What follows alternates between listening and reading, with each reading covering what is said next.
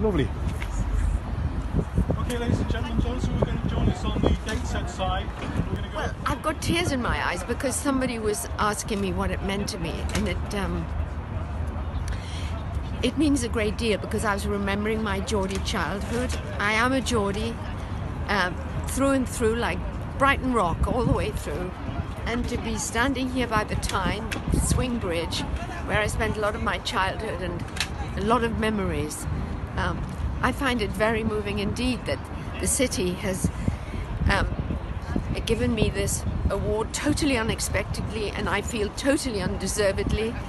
But I'm absolutely thrilled, gobsmacked, and I feel it's a huge honour and a huge privilege to be a local hero of a locality that I'm so proud to belong to.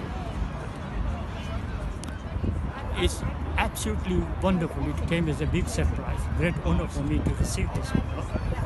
But at the same time, I'm very mindful of the fact, that lots and lots of friends helped me to do what I actually wanted to do.